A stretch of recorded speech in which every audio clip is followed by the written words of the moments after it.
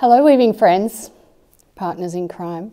I'm starting a new project today and it might be really fun and one of the best projects I've ever made, or I might regret it for the rest of my life. But here's the deal, you're going to come along with me and you're going to help me to keep accountable so that I get this project finished. Interested? I know you are.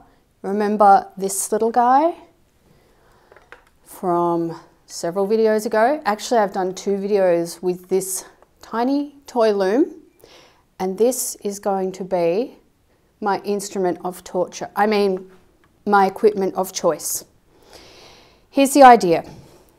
This has a very narrow weaving width, okay? And I also don't know how long a warp I can get onto this loom because I've only done short warps before. So that's going to be a bit of an experiment. But the idea is to make a lap blanket by weaving long strips on this little loom and then seaming the strips together to make the lap blanket afterwards. Why would I want to do this when I have really big looms all around me and I don't need to make tiny strips and sew them together?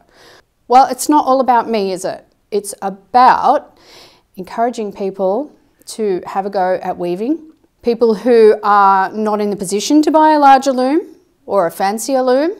These looms are quite affordable and you can weave plain weave on them and you can weave narrow strips on them. So let's work with that. Let's see what we can do with that.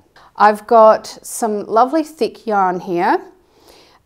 This is a 10 ply from Bendigo Woolen Mills, which is equivalent of an RN weight. This one is in coastal blue. Love this color. And this one is in the shadow color. And I'm going to do some sort of configuration, like I'm going to warp with one of these and weave with the other, or whatever. I'm going to mix it up a little bit. I mean, I've got a ton of strips to do, so I've got plenty of time to decide exactly how I'm going to go about this. Here's the setup. I've got a warping board at one end of the table because I didn't want to take the warp all to the other end of the table. It's just too long. So I've got my warping board here so that my pegs start here because I'm going to direct warp the loom. At the other end of the table, I've got my little teensy loom. And I have clamped my warping board to the table at that end, and I'm going to clamp this little loom to the table at this end with a spring clamp. And I wish I had more spring clamps and I need to buy some more, and I'm going to do that when I remember.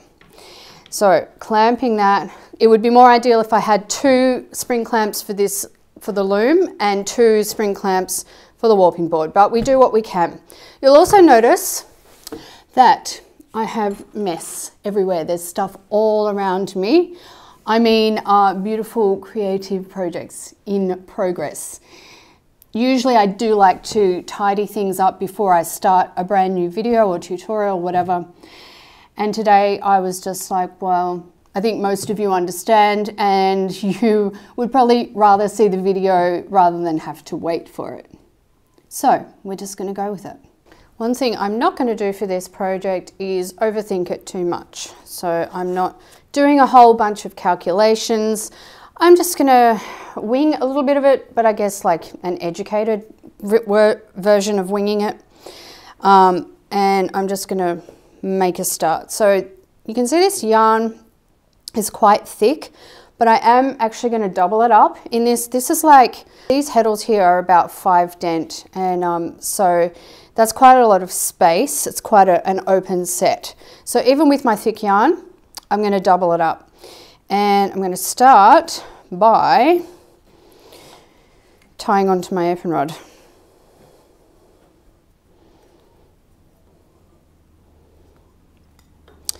Now, something I really need to make sure of this time, a mistake that I made last time, can't believe I did this, but I did, is I warped underneath this beam here for some of them. Like half of the warp threads I went over and the other half I went under. No idea why. Don't know what I was thinking. but I definitely need to not do that again. So I'm going to make sure that it goes over, and then I'll take that through the first slot, because the first heddle here, well, it's actually the second heddle, isn't it? It's the back heddle, because I'm at the back of the loom here. So that one has a slot, and then if you see the other heddle, the front heddle, has a hole first. So for the sake of for clarity, I won't put this back down so you can see what I'm doing just for now. I'm going through the slot first on the back. And then I'll just hold that so it doesn't slink back through. Then I'm going to go through the hole in the front heddle. And I'm taking the loop through, and that doubles the yarn. If I didn't want to double the yarn, I'd just go through the slots first and thread up the holes afterwards. Okay, and then at the very front, we're going to have to change angles. At the very front, we have the beater, which has slots in it. And so that loop, that very first loop, is also going to have to go through the first slot here.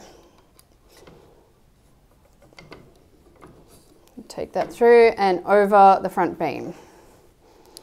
Now we're going to head up to the warping board, and I'm going to pop that loop over the first peg. Doesn't matter which peg I go to. I'm going to use both of these. I'll put half of it on this peg and half on this peg. Now we're at the back of the loom again. This is the apron rod, and so I'm going to go underneath that apron rod, but make sure that I bring the loop up over this beam rather than going through. I think that's what I did last time. I wasn't thinking about it. Where we're at now is on the back heddle. We are in a slot with the first loop, and then it's got a hole right next to it. So we want to do the hole. I'm going to need to see what I'm doing. Okay, so the hole next to the slot, and then I'll move that up again, and that one's going to go in the slot that is next to the hole on the front heddle. Threading for plain weave, and then we have our little beater, and we can pop that through the next slot on the beater. So basically we're not going to have any holes or any slots free. They're all going to be threaded. So I'll bring that loop out, feeding it off the ball, and I'll pop it over the peg, and not being all tight on this peg, I'm giving it plenty of slack so that I can get it off easily afterwards. All right, let's see that one last time, and then I think you're going to be okay to continue on, because we're just repeating right across until all the holes and slots are filled. Okay, so on the back heddle, let's have a look at that. We have a slot and a hole threaded, and the next space is a slot. And we're going to go in there with the loop, and then I'll just hold it there for a sec, and I'll change this heddle so that you can see what I'm doing next.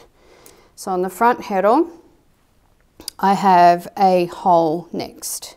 So I've got one hole threaded, I've got one slot threaded, and now I'm doing the next hole. Then we have our red beater, and I'm going to grab that loop and go in the very next available slot there. Bring that through and over the front bar, and then we'll gently pull that out and take it to the peg.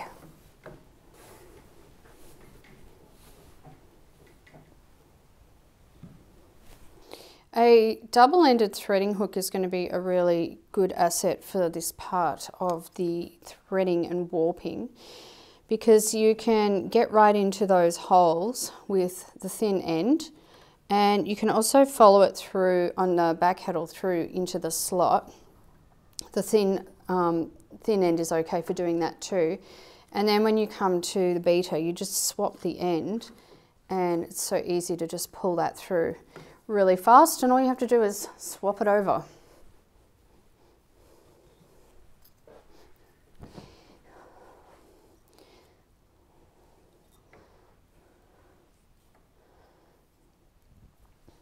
This toy loom is available on Amazon, that's where I got mine, and I'm going to leave a link down below in case you want to check it out.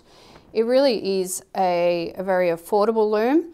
Yes, it does have its downsides, and please do watch my two other videos that will help you to get a handle on whether this loom would be a good choice for you or not. But for the price, it's a really fun piece of equipment.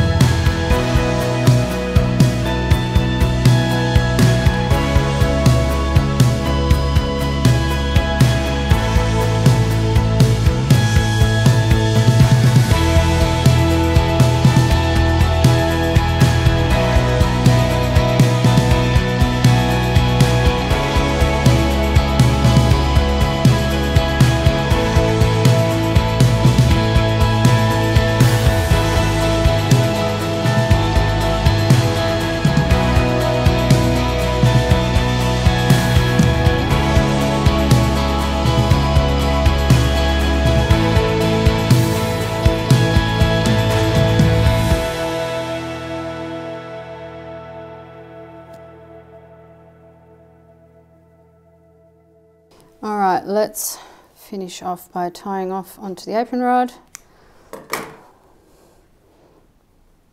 a little bit finicky. There's not a lot of space between the apron rod and that bar, but that's okay. We can do it. All right, and then I'm going to start winding my warp on. Okay, there are various ways to do this. I'm going to make it a little bit easier on myself. I'm just going to pull the warp off the pegs, and for tensioning I'm just going to hold it up here near the loom. And then I've got some paper ready, some brown paper. You know I like to use my brown paper rolls, and I'm just going to start rolling on. So I'm going to aim for some good tension, but this loom is not not brilliant with tension, but we'll see how we go.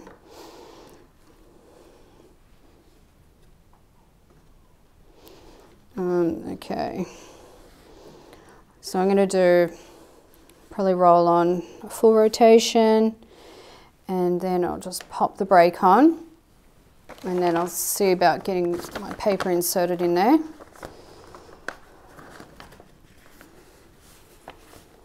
So I can take the brake off and just roll that in a little bit manually first. Get it rolled in far enough that it's not going to fall out. Pop the brake on. Yeah, it's still a little loose, so I will keep going. Put the brake on now. I'm just going to give my warp a nice yank at the front. Make sure that it's tensioning up against that paper. Okay, there we go again. Now I want to put my brake on and just see how my paper's going. Just need to tighten that up a little bit and brake off again. Nothing goes anywhere, so you can just take the brake off. As long as you're putting some tension on the warp, it'll feed through okay. Something that's not feeding so well is my paper. I did actually fold my paper in half. You never believe the reason I folded my paper in half. Do I even tell you?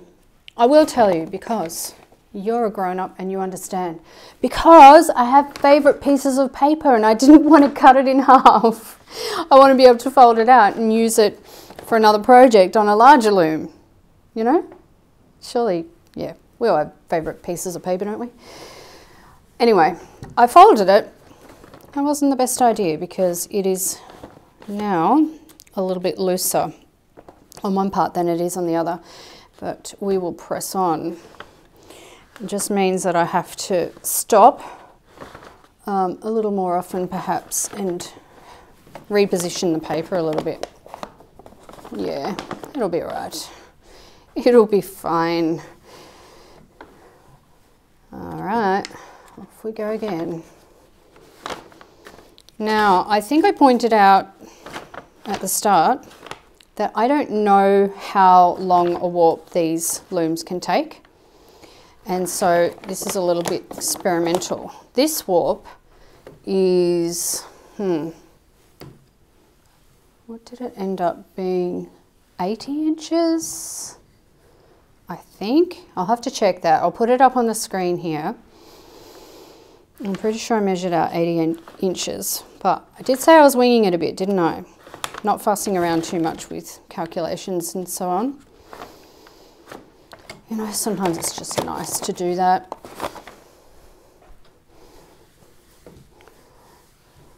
And sometimes it just doesn't feel necessary to have everything calculated just so.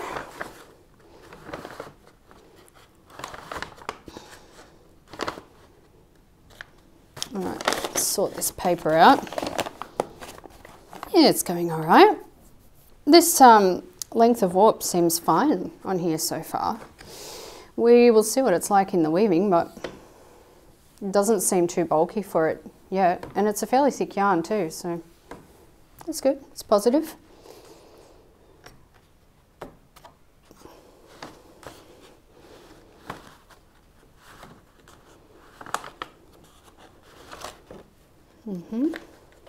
Brake on.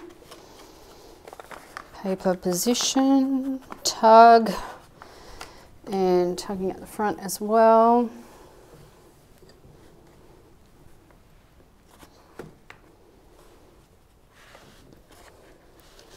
almost have run out of paper.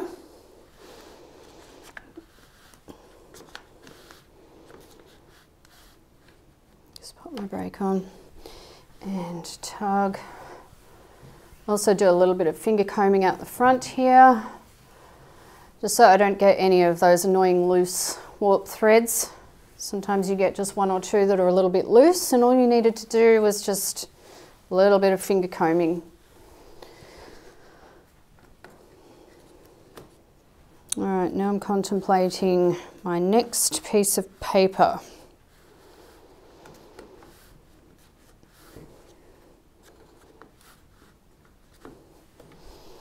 I'm not too far off finishing, having enough warp rolled on, but I would like to separate that warp further. So I might even have to cut one of my favorite pieces of paper.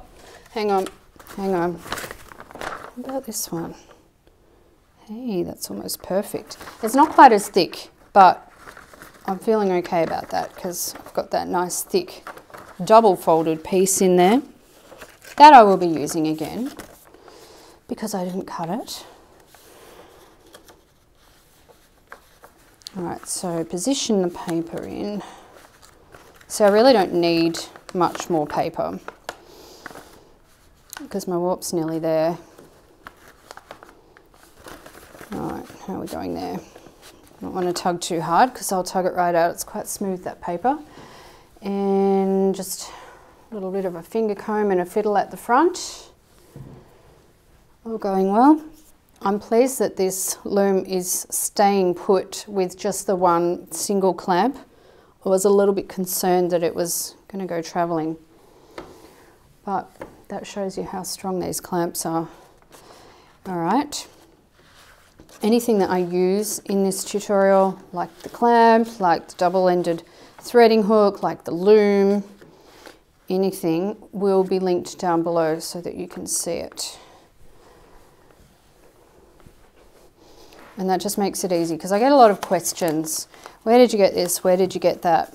It's so much easier if I can just link it down below and anyone who's interested can have a look.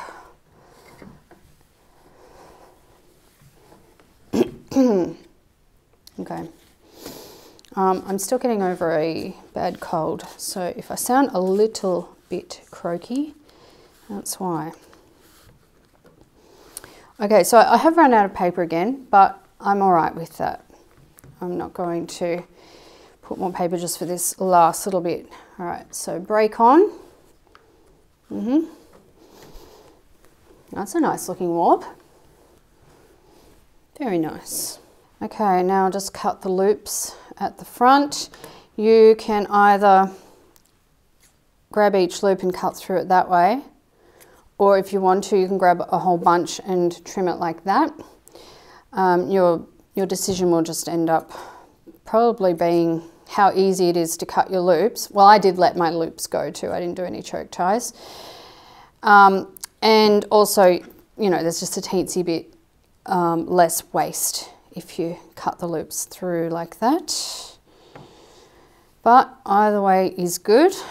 If your loops are uneven, as mine are a little bit, you'll notice some are a little bit longer than others, then you may want to trim them anyway once you get them cut, because it's easier to cut, because it's easier to tie on and everything with yarn that's even. It's much easier.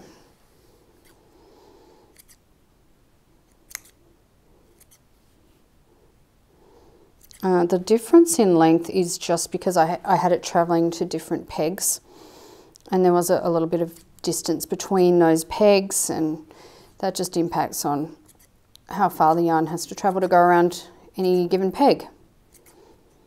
Oh, I think I've got all my loops. Oh, hello. There's always a stray one. Yeah, so I have quite different lengths, so I'm just going to trim them off so that they're all similar.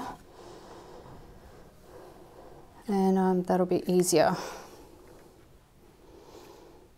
It's only a little bit of waste, okay. All right, so now we are ready to tie on. I want to turn the loom around to face me for this next bit, so I can take that spring clamp off there, swing the loom around, and then just to help keep it steady, I can pop the spring clamp on the side again, like that, and then look at that, it's so good. Now we want to have the warp coming over this front beam again, and we'll be tying it onto the apron rod at the bottom here. So I'm just going to take little bunches of yarn. Oh, another thing you can do at this point is just check that your threading is correct by pulling the warp out and then changing your sheds and making sure that you get 2 distinct sheds. Now, when I say 2 distinct sheds, you can see there are 2 bits of yarn in each slot here, and the whole threads are down. So sometimes you will have just 1 piece of yarn in each slot, sometimes you'll have 2, sometimes you'll have more. So remember that I double warped at the beginning, so I took the loop through every hole, every slot, and that's why I have 2 threads. Okay, so that's one of my sheds, and there is the other. Yes, they are a little bit sticky at the moment, but I am using wool, and that will improve. It'll be fine. We have tricks to use against sticky wool too, don't we? Okay, so little bunch at a time, and I'm separating that out. Actually, I will get another bunch of 2 just for the sake of symmetry and for neatness of tying on. And then I'm going to pop around the apron rod. I'm going to do surgeon's knots.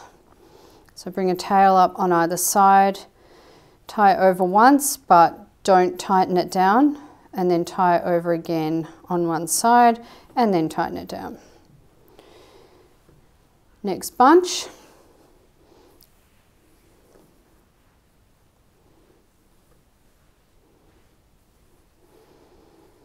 It's a good opportunity to get your yarn out nice and straight.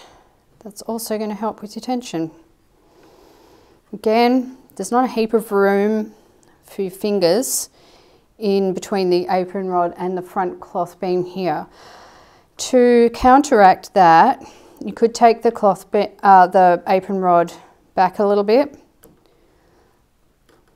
like that, and that would give you a little bit more room, but then you have kind of less room underneath. So either way, you don't have a lot of room, but it's still doable. The surgeon's knot again, over twice, and then tighten, and then I'll just pop to the other side.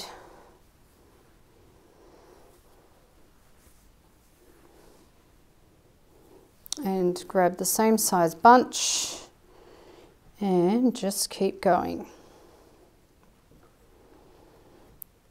There's a lot of repetition in weaving, whatever type of weaving you do, and so it gives you such a great opportunity to practice things over and over again, just because there are a lot of them to do, like these bunches. We're just doing the same thing over and over. All right, getting there. Oh dear, my light is going in and out.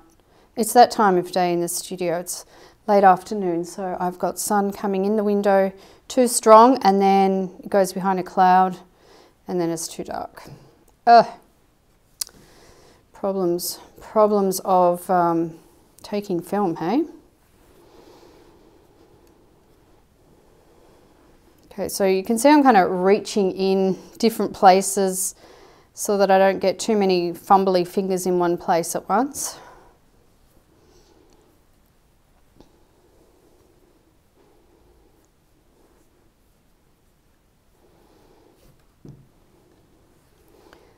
In the last bunch, I don't have 4 slots worth, I've got 3, so then I will just break them up and that'll be fine. One thing I do want to do on this particular loom is I want to tie the warp on the inside of the ties at the bottom. so that I don't have warp slipping off the edges.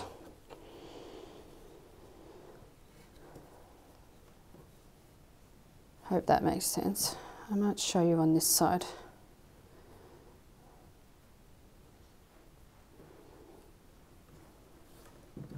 So there's a tie on each side of the apron rod right here, and it's in a kind of a slit, and on the other side as well.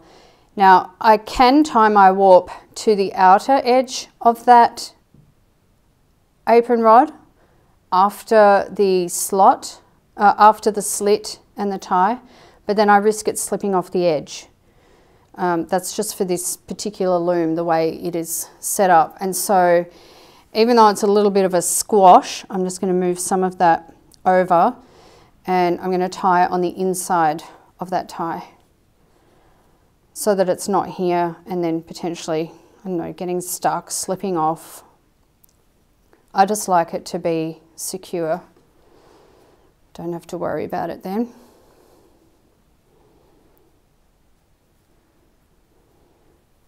All right, now we want to tighten all of those up. Now, whether you go ahead and do a second knot is up to you.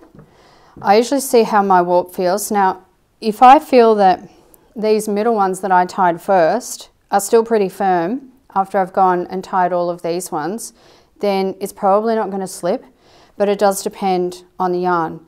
If you have a slippery wool, if you have any silk in your wool, if you're using a different type of fibre, then yeah, you might have slipping, and that's easy to fix by just doing an additional overhand knot on top of these knots. So I would just do it like that, but I'm feeling like I don't need to.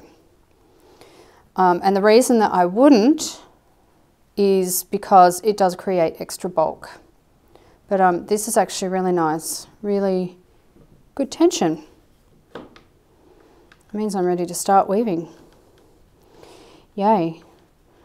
I just need a stick shuttle and need to load that up, and then I can start. This little loom did come, well, they come with, I think, 3 different shuttles. It actually comes with yarn as well, just some acrylic yarn to get you started, and it comes pre-warped. But you can see that all in my other videos and what my thoughts on that are. I'm using an Ashford stick shuttle, and it's a good width for this loom, just because the ones that come with the loom, they're okay, they're not great. So if you have something better, you're probably going to want to end up using that. So I'm just winding off. This is probably going to weave up pretty fast because of the thickness of the yarn. And that'll be kind of a treat for me because I use a lot of really thin yarns because I like them, but obviously they take longer to weave.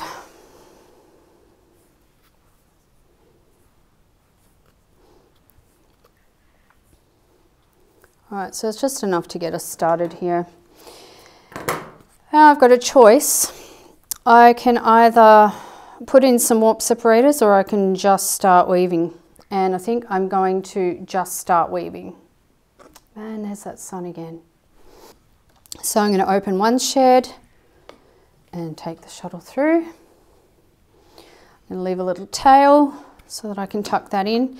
At this stage I've still got the loom clamped to the table because I'm just going to stand here and weave to begin with.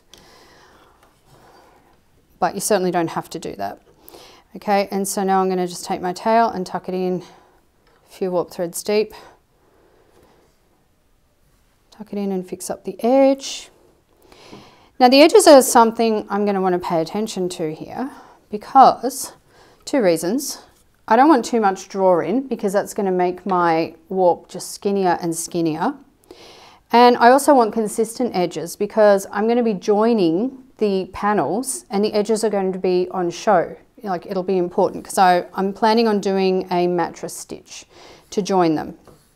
And so I want them to look nice. So how am I going to maintain the edges? Let's have a think about it. We are going to use my pinching technique. If you haven't seen that before, you need to. And I've got a video on it on YouTube, on my channel, that you can access for free. I am going to make sure that I leave a bit of a weft angle. And we're gonna, we'll try and have a look at this from overhead afterwards so that you can see a little bit more of how it looks from my view, where I'm standing. So I'm just changing between the sheds and I'm doing a plain weave. It's looking good already. It is going to weave up fairly fast, but the amount of panels that I'm going to need, that's why I said at the start that I may live to regret this. But I like it so far. It's nice. So we were talking about edges. So I'm going to make sure that I don't put too much tension on my weft. So in addition to the angle, the slight angle, see I'm not yanking it in. I'm not trying to pull it right in at the edge. I'm just letting it nestle at the warp edge. And if you let it nestle, then it's not going to do anything really drastic. My loom's a little squeaky. I think that happens when you put the tension on. It starts to squeak a little bit. It's not a problem. Very easy to use, really, this loom. Just up and down, changing the shed manually. The beater is really quite nice to use. It's very gentle. And it allows you to get a nice straight beat as well. I'd be interested to see how I would go kind of trying to relax and weaving on this loom. Like I'm wondering if I can do it as a lap loom kind of thing, because I like to relax in the evenings. I make a point of relaxing in the evenings, but I usually like to be doing something with my hands as well. So I'm not sure. I might take this inside tonight and try it out as a lap loom and let you know what I think, whether it's a good thing or not.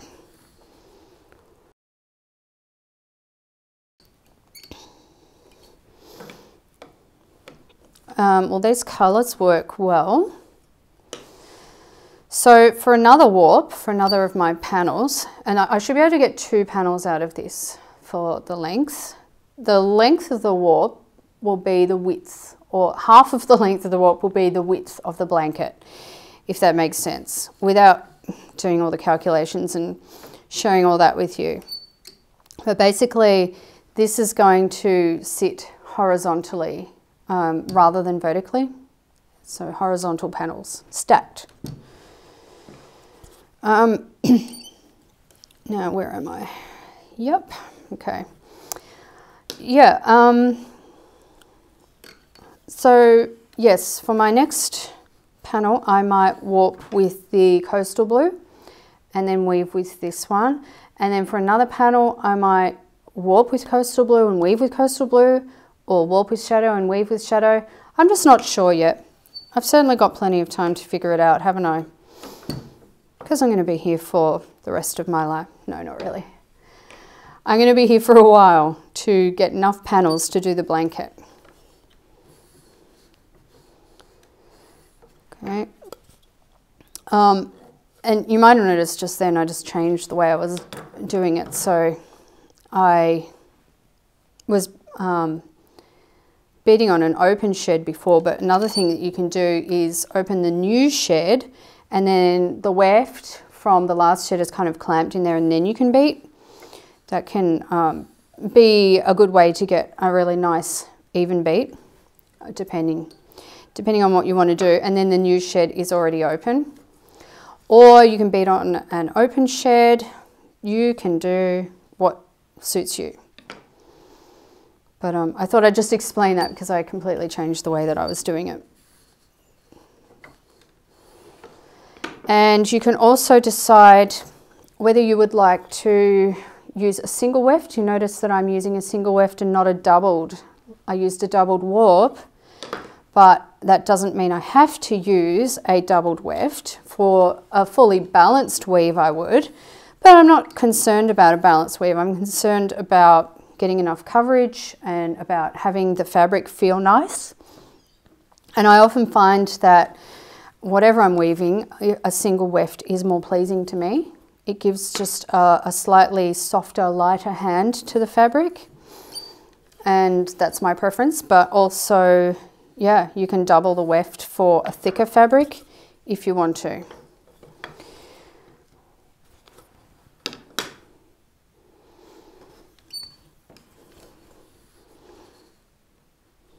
Okay, here's a slight overhead shot. It's not the best angle, I'm sorry about that. It's about the best I could do for now though, with the equipment that I have. So I'm changing the shed and then beating, and then my shed's already changed for the next shed. So here's that pinching and the angle. It's a soft angle. You see I let the yarn kind of drape rather than pulling it. Change the shed and beat. And as I said, you don't have to change the shed. You can beat on an open shed. I'll show you what that looks like. So this is my next shed here. I'm going to leave that open and beat. And then I'm going to change to the next shed. So that's beating on an open shed. You could try both and see what suits you. I just kind of like the way it feels with this loom beating on a closed shed.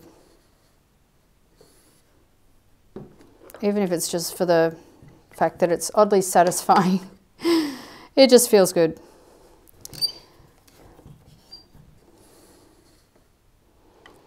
Okay, so you're also going to have some control over your beat because this is a more open set on this loom. You can't change that, but you can control your beat. So I feel like my beat, it's getting a little bit closer as I work my way up. So I want to pay a little bit more attention to that because I don't want it gappy, but I don't want it really closely beat so that it becomes weft faced.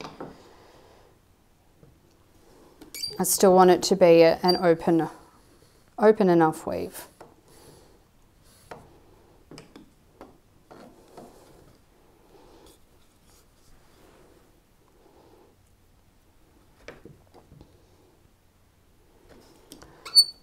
So for me, I'm going to weave this in one long gigantic panel, and then I'm going to cut them apart and seam them that way.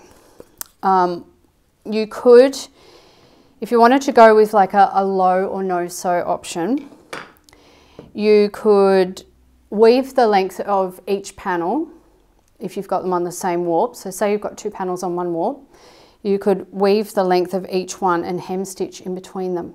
Now the only thing with that is you would need to be really careful with measuring your panels to make sure that they're the same length as you're weaving them. And that can be a little bit difficult, to be honest, especially when you're using something like wool that is elastic.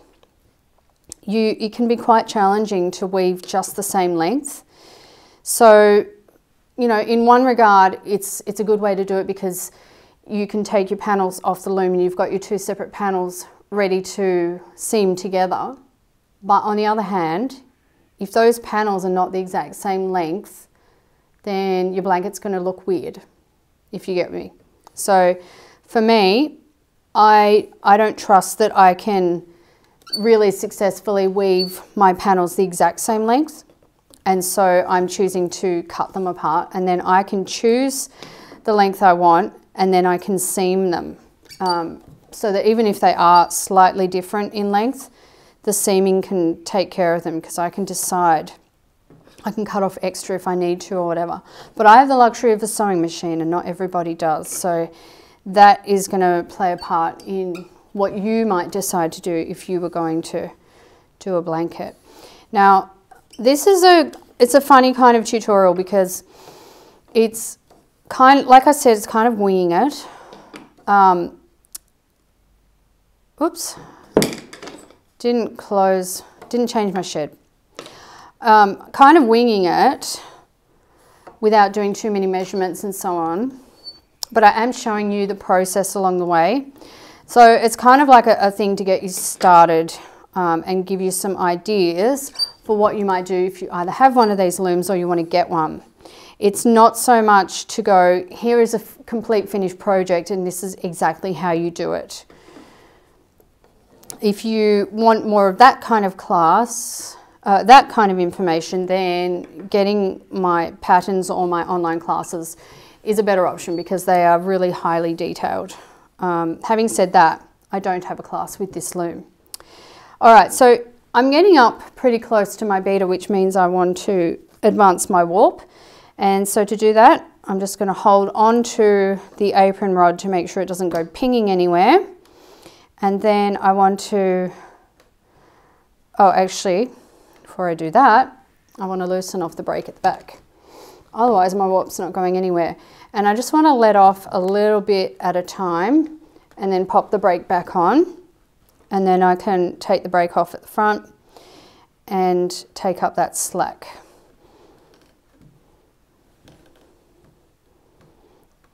Put my brake back on. And then I'm ready to start weaving again. You don't want to pull it too far forward because you've got this cloth beam here and you've got the arms of the beater here. And as you bring them forward, everything just gets a little bit close and you don't want those touching because they will stop each other working properly. So just don't bring your warp forward too far and you'll be fine. It's always better to just kind of, you know, inch your warp forward slowly anyway because it gives you extra leeway to tighten it up or whatever. Makes sure that your weaving doesn't look too different in between where you've advanced your warp, so you're keeping a similar tension.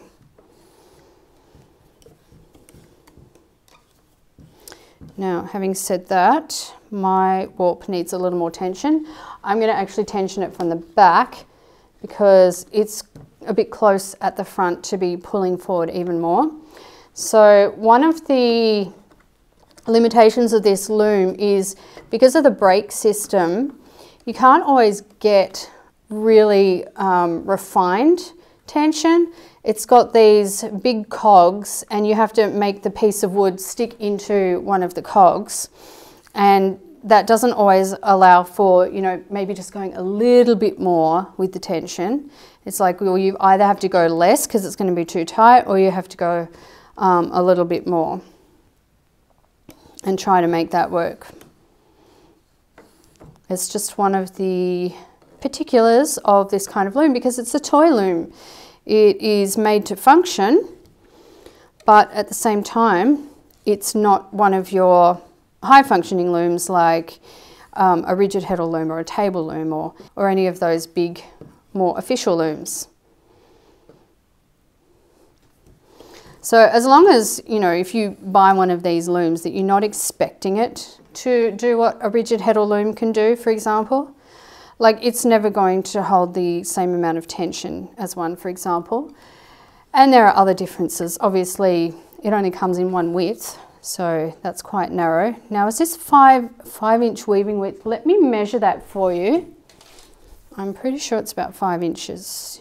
Oh, okay, it's a little bit more. So my weaving at the moment is almost 6 inches. So if I measure the actual beater from slot to slot, it's exactly 6 inches. That's the weaving width I have, and then you get that natural amount of draw in as you weave. Yes, I was saying that you've got to be careful about your draw in and make sure that you can minimize it, but there's always going to be some sort of draw in. It's just the nature of weaving. And it's completely normal, and you allow for that.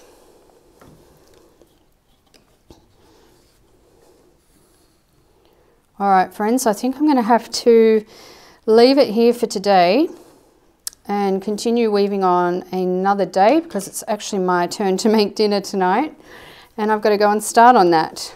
Can't have people starving now, can we? Usually my husband makes dinner, but he's had a really big day, and so I said I would do it for him. But that means that we need to stop. Sometimes that is a good thing because I warped and woven today, and sometimes it's good to have a break in between. And as I said, maybe I will grab this and try and test it out while I'm relaxing tonight. I'll take it inside with me and see how we go. Then I can report back to you.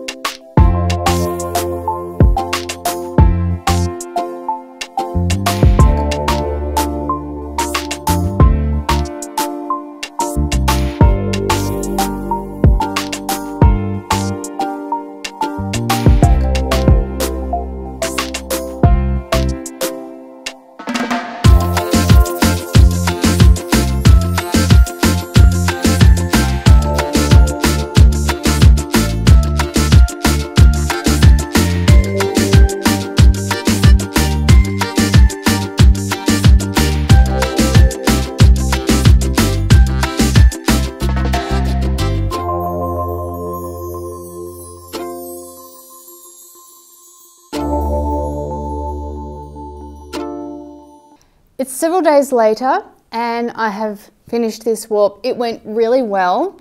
I'm surprised at how much I can actually roll onto this front cloth beam, especially considering this is really quite thick wool and it was a long warp. So that was a good test of the loom for me. Also, something that really pleased me in working through this warp was the tension. I was actually able to achieve a much better tension than I had previously. Now, I don't know if it's just the wool, that the wool is, you know, it has that nice amount of elasticity that doesn't overstretch but allows you to get that little bit more tension, or if I'm just getting more used to using the loom. The tension was really good. I was very pleased.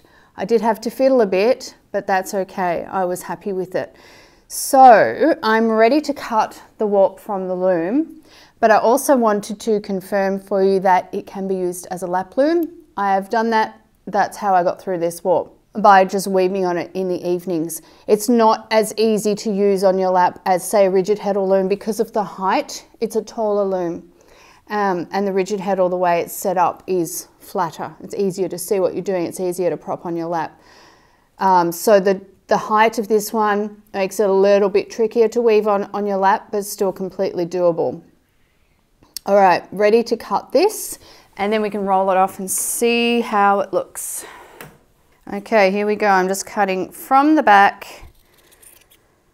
I've already loosened off the tension at the front, so that's no problem. Making sure that I cut my weft yarn off as well. And then I can just take off the front break right here. It's very easy to use these breaks on and off. And I'll just gently bring that through. Okay. And roll it off.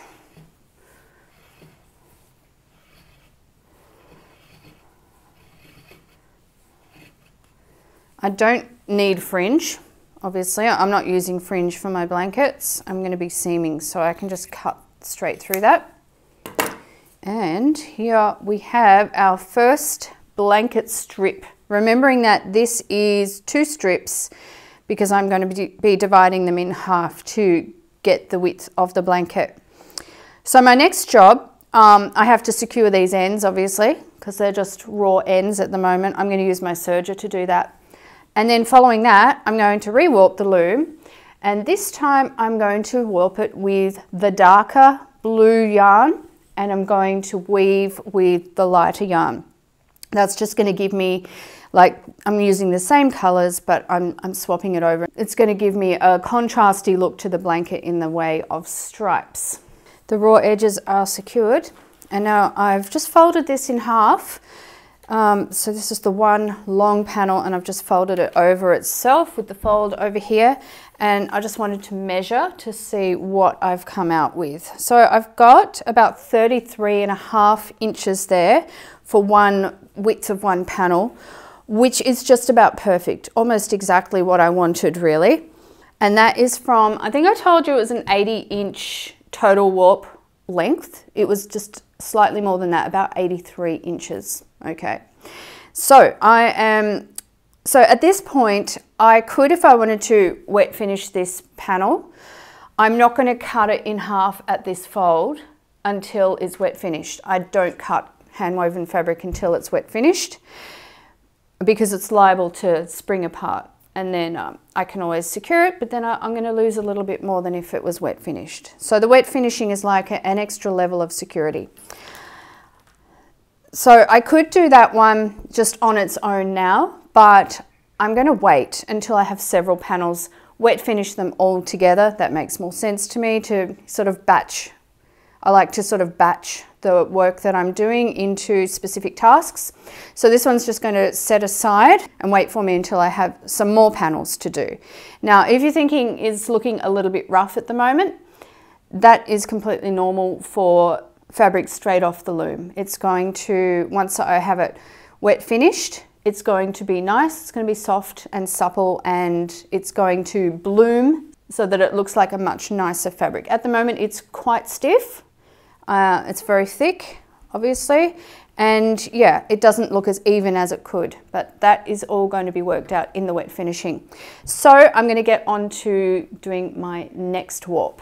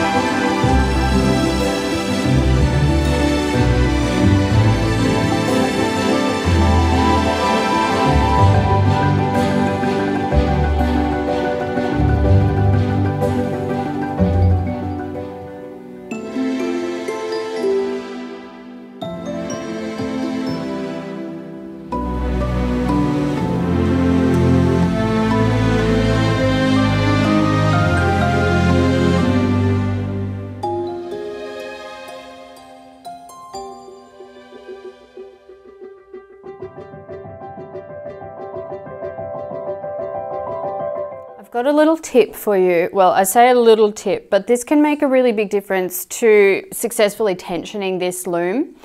I did mention before that sometimes you need to fiddle a little bit between the front tension and the back tension, but I want to be a little bit more specific about that right now because it's just happened to me, so it's the perfect time for me to explain it. Okay, so my tension is too loose. You can see there that that's pretty loose. And I want to tighten it up, but when I come to the front break, so I tip that up and I bring it forward about as much as I want to tension it. A little bit more than that. And when I try to put this front break down again, it's in between the notches. And so if I let it go back and put the break on there, then my tension's still not good enough. But if I try to keep tensioning it, I can't because the notches between the notches that the break goes into are quite big. So this can be a potentially frustrating problem, but this is a way around it. So when that happens to you, just put the break down, and even if the tension is not tight enough, and then go around to your back break.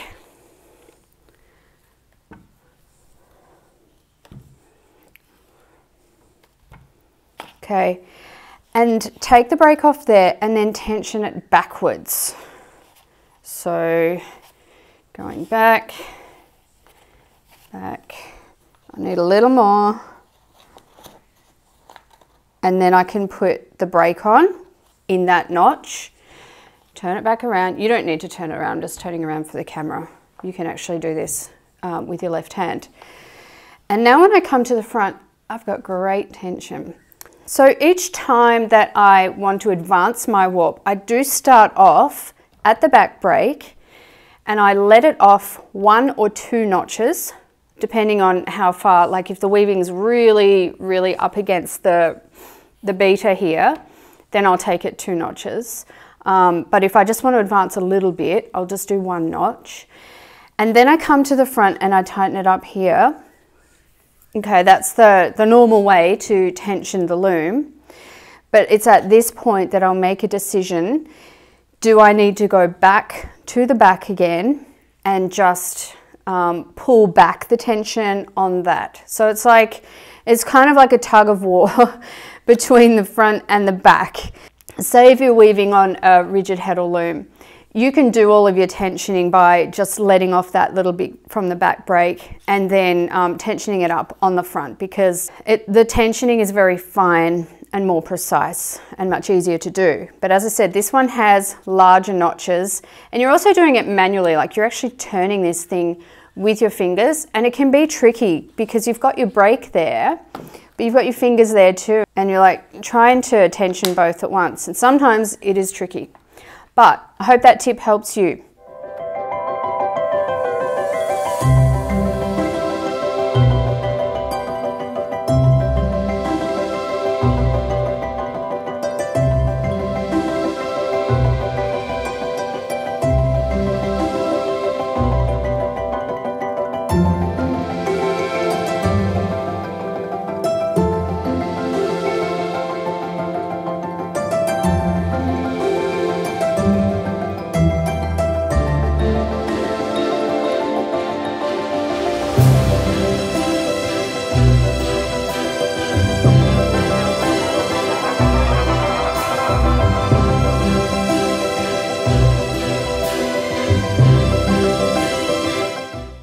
Okay, so I've got my strips of fabric all wet finished and dried, and they've plumped up really nicely. They have shrunk a little bit. I've lost a little bit of length and a little bit of width, but that was fully to be expected. So because my strips are long, these are going to be halved, as was my plan. And so I'm just going to do that now. I'm using my rotary cutter and my self-healing mat. But of course, a pair of scissors would more than suffice. So to measure them, some of these strips are slightly different in their length, but I'm going to work that all out once I get the strips together. What I want to do right now is just to cut them apart. So to measure that out, I'm just folding it in half. I'll use my ruler here as a marker, and then I can just open one of these out. And I know that that there is going to be my cutting mark because that was my fold. So now I'm just going to cut that. It's a thicker fabric, so the rotary cutter struggles a little bit more, but still does a great job. Now, as soon as I have cut all of these strips, I'm going to take them to my serger and secure these raw ends. They're okay for now, but I wouldn't want to leave them for a long time. It's a thicker yarn, it's a thicker fabric, and so more likely to spring apart. And now I'm just going to do the same with every single strip. Fold it in half, and then I'll take them and secure them. I need my fold at this end so I can cut. So I'm getting much closer to finishing this project, which is great.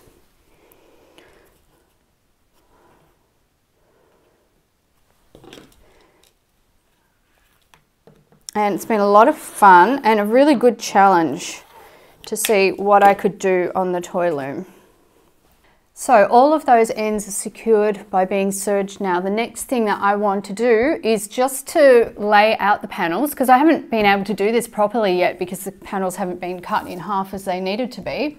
So I just want to make a little bit of space here and lay the panels out just to see how the arrangement is going to look.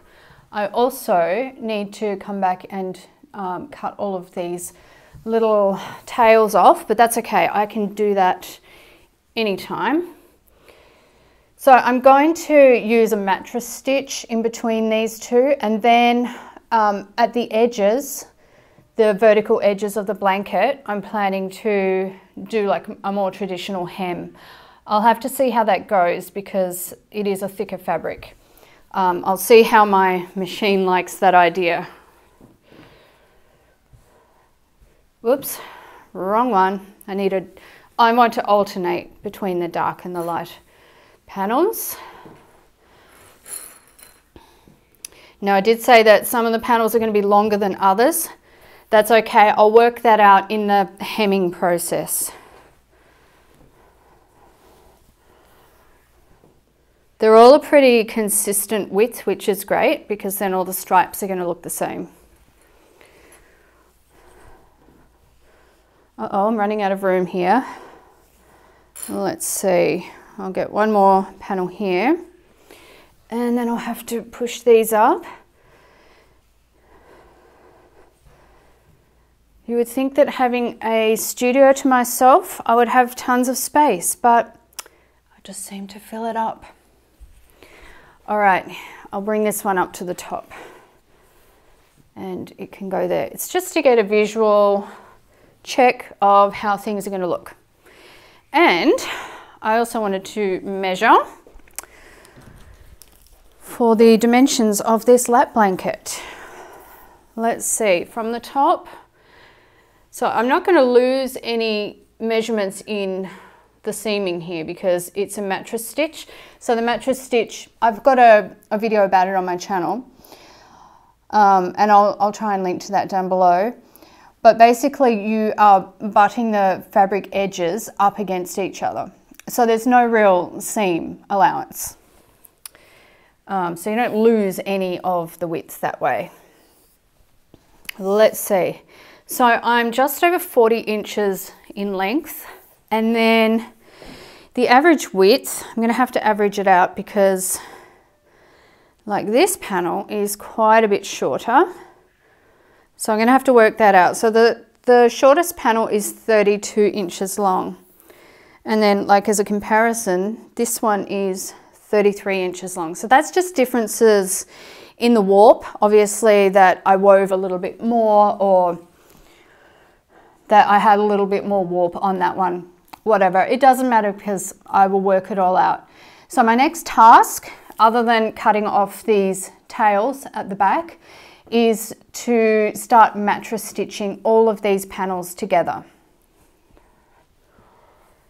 So I've ended up with 8 panels and they're all going to be stitched every one so that it joins to the next one.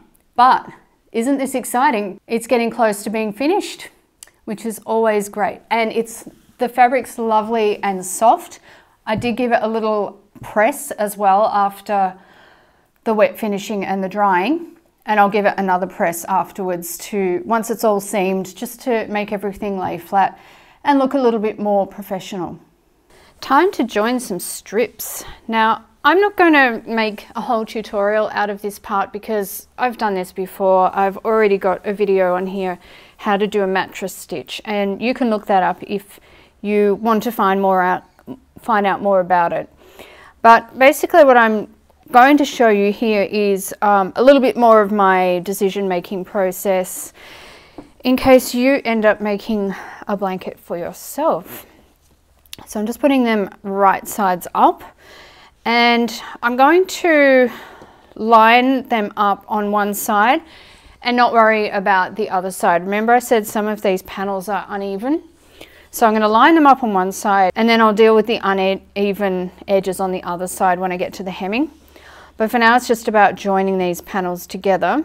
And something I'm not sure about, but I think I've decided on, is I've got the 2 yarns that I used for these strips, and I wasn't sure, should I use the dark one for the mattress stitch, should I use the light one? Well, the idea for the mattress stitch is that it doesn't show all that much, but it will show a little bit in places because we're looping around some of these warp threads and we're looping from panel to panel, and the panels are different. So I think what I will try is I will start with a dark colour, and then when I join the next panel underneath here, so that'll be a light panel again, then I will switch to the light yarn and I'll just alternate between them and we'll see how that goes. And if I really hate it, then I can always take it out. It's no big deal. So I'm going to start with a fair length of yarn. I'm sure you all know exactly what measurement I mean by fair length. It's very descriptive, right? No, let's have a better look. So let's see. It's about 1.5 meters. It's a fairly long piece of yarn. And I probably won't need that length, but that's what I'm going to start with. And I'm just going to start at one end. Now I've just realized that I want to work from right to left, so I'm going to switch these panels around because I'm right-handed, so it's it's more natural for me to work from the right side over to the left. And then I'm going to start with a lock stitch on one side in order to anchor the yarn. And I will have gone over this in the mattress stitch tutorial as well. So feel free to go and watch that, and I will link to it down below, or I'll link to it in a card, or it'll be somewhere that you can find it. You can count on me sometimes. Not all the time, okay, but I try.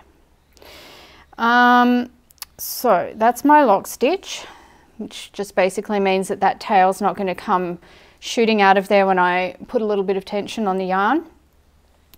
And then I'm going to come up and I'm going to be ready along. I'm going to be using this edge warp thread right here, which is the light coloured thread. All of the dark coloured thread going across, they're all weft threads, but it's the warp threads that I use for the mattress stitch. All right, so I started on that side, and then you can either go over the next warp thread and through that way, or you can go under, and I'm going to choose to go under. And so that means that I will be taking the thread under for the entirety of the thing. It's another very precise term, entirety of the thing. All right, and then I'll go across to the next warp. And as far as like how far apart these stitches should be, it is a personal choice, but I prefer to make them a little bit closer rather than a little bit further.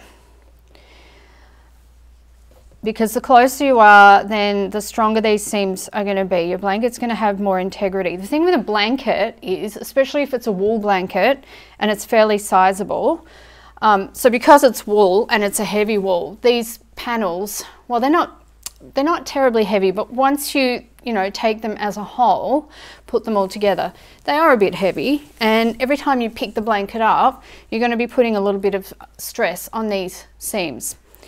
All that to say, very lengthy explanation, sorry about that, but it's just to say if your stitches are smaller, your seams are stronger, that's all. All right, and then I'll keep going. So on the lighter panel, my edge warp thread is the same colour as this dark blue thread. And then on my dark panel, my dark blue panel, the edge warp thread is the lighter colour. So whichever yarn I use to do the mattress stitch, it's going to be okay either way. But as I said, I'll swap between them and see how that works out. So I'm just going under each warp thread. And yes, I made this crazy long. So I'll make the tail a little bit longer there, and that will take up some of the yarn. So I'm almost doing a mattress stitch in between every single weft. I'm not guaranteeing that I'll do that all the way along, but that's working pretty well at the moment. As far as how big my stitches are, yeah, I think that's going to work pretty well. There are places where my weft picks are closer together and other places where they're further apart. I can see, for example, down here there's a few gaps where my weft wasn't beat in as hard, whatever it is. And so my wefts won't be the exact same amount apart, and that's fine. You can just use your judgment as you go along. As I said, you're just aiming for that strong seam.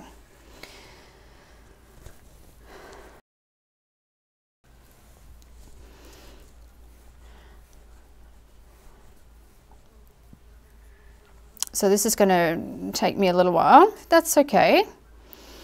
This is all part of the process, and this can be a very nice activity to do in the evenings when you're just relaxing. You can have a couple of panels and just do them on your lap while you're doing something else, maybe listening to an audiobook, maybe watching something, maybe having a conversation. It's just that mindless, gentle, quiet kind of activity.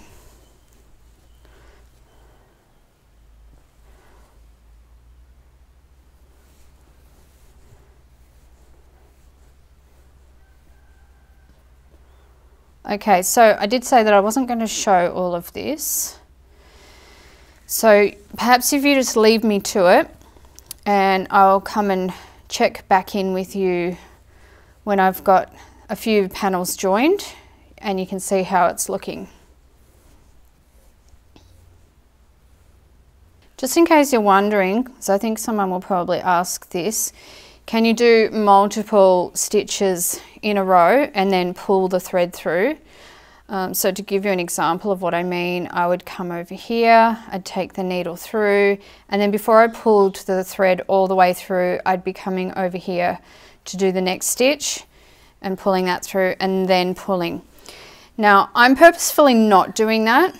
I'm doing it now because I just showed you how to do it, but I'm not doing that, especially since my thread is still so long at the moment, because it really has a propensity to tangle. And also doing one stitch, placing one stitch at a time, I feel gives me better control and a better look at how I'm tensioning the yarn to make sure that I have a nice flat and consistent seam. Because if you tension it up too much, you're going to get puckering at the seam. Like that's going to kind of pucker up because it'll be too tight. And then by the same token, if you don't have your stitches tensioned enough, then you're going to have like a zigzag kind of running between the two panels with gaps, which that would be okay if that was what you were going for. But again, it wouldn't be as strong a seam and it would probably pull on those edge warp threads a little bit and wouldn't age as well either. So the tension is important, and that's why I'm doing one stitch at a time. And yes, it takes longer, but hey, I don't mind, because you know, your woven projects, most of them are not fast projects, and so if it takes a little bit of extra time at the end to finish it off, I'm cool with that if it gives me the best results.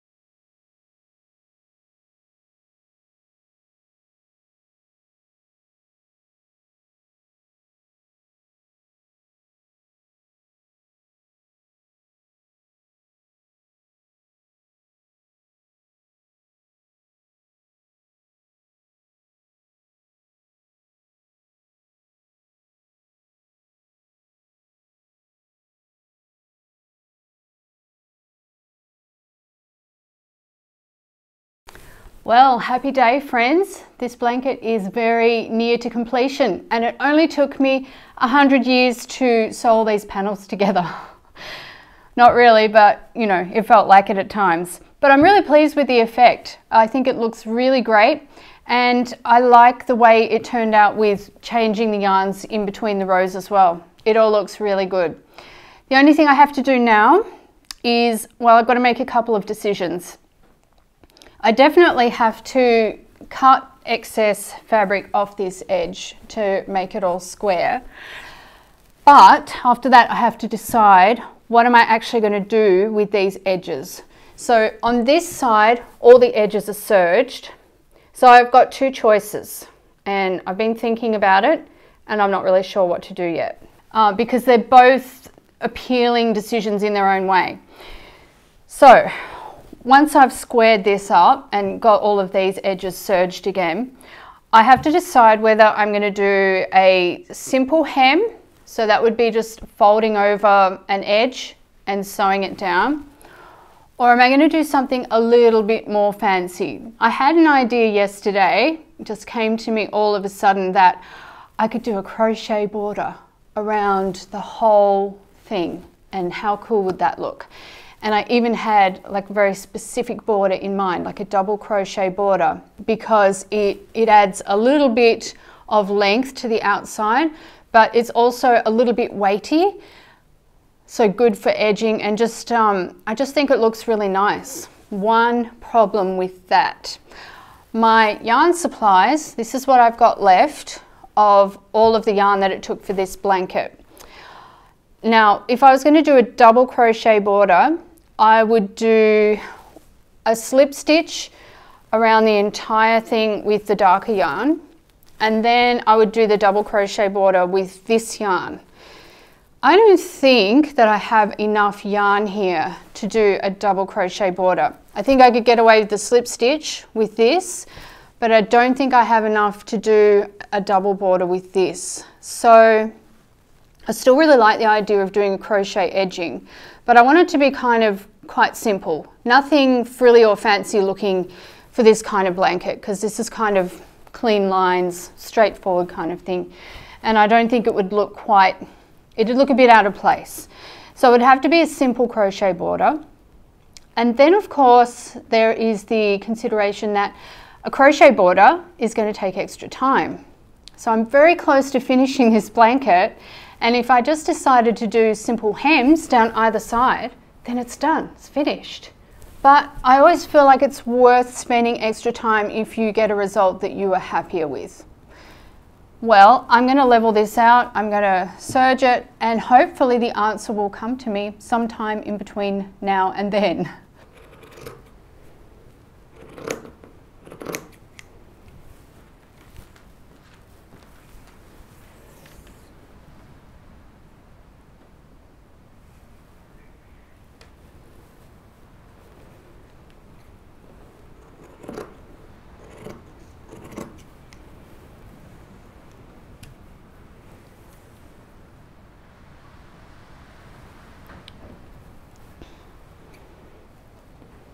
Some of you might be slightly horrified with what I'm doing right now, but I'm not afraid of cutting my fabric. It doesn't worry me at all. I know I can handle it, it's not a problem. There are much scarier things than cutting hand-woven fabric. Alright, so I'm still going to need to even it up, but a little at a time is better, I think. And I'm leaving a little extra length because I am going to serge that. So I'm just going to turn it around so I can better see what I'm up to. And just need to take a little more off there.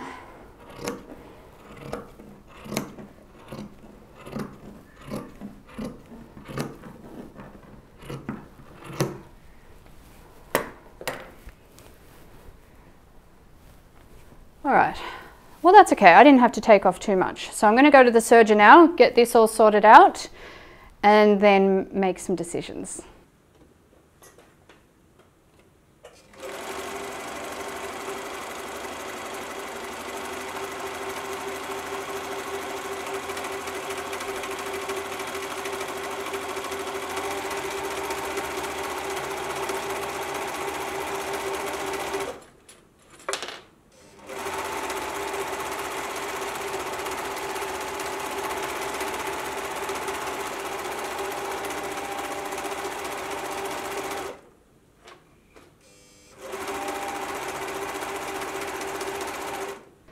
Well, it looks like I decided to do a crochet border, doesn't it?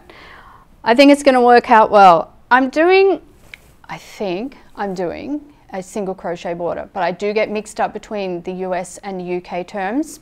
So just in case, I will show you exactly what I'm doing. If you're not a crocheter, this is a really easy border to do. I think that you could do it even if you're not familiar with crochet. because there's no counting or anything. It's just going in between the stitches and pulling up loops, basically, and going through other loops. That's it. It's pretty simple. This is how it looks so far. I think it's nice. It's good because it does have a bit of weight to it. It protects my edges. So I'm actually I started on a serged side because I really wanted to see, would this crochet edging give enough coverage to the edges? And I think that it will. And I like the way it looks too. It's simple, but it's a little bit decorative, so it's nice. It suits this blanket. And I'm going to try and get around the whole blanket with this yarn. Wish me luck. It looks like a lot of yarn, but remember, this is an iron weight yarn. It's really thick, so it goes down pretty fast. I hope I can get around the edge of the blanket. If not, what will I do? I'll probably order another ball so I can finish it, but it'd be a bit of a pain because I have to order it online. I can't just go and pick it up. All right, so what I'm doing, if you're interested, is I am going into in between each weft row. So there's a space, and you can see it pretty clearly in weaving. It's very simple to crochet on weaving. So I'm going through the next space, right through the work, and then I've got one stitch on my hook from my last stitch, and then I'm yarn over, pull that through, and then I yarn over again, pull it through the first loop, and then yarn over again, pull that through the second loop. Come on, you can go. There we go. Is that a single crochet stitch where you're from? Let me know, because I don't know. I'm not sure. Sometimes I just do things and hope for the best, and if I like the way it looks, then good. All right, so it's simple, but I am a slow crocheter, so I will probably see you in about another 100 years. We could call this the ancient blanket, couldn't we? Just because of the extra stuff that I've done with it, the hand stitching, the crochet edging.